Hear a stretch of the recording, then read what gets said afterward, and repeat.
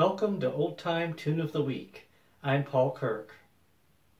This week's tune is Custer's Last Charge, from the playing of Syrus Price of Pottawatomie County, Oklahoma, and is found in Marion Thede's Fiddle book.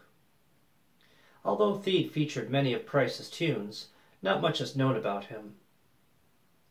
This unusual hymn-like tune is said to commemorate the Battle of Little Bighorn in 1876, in which General Custer was slain by Native American war chief Rain in the Face. I hope you enjoy it.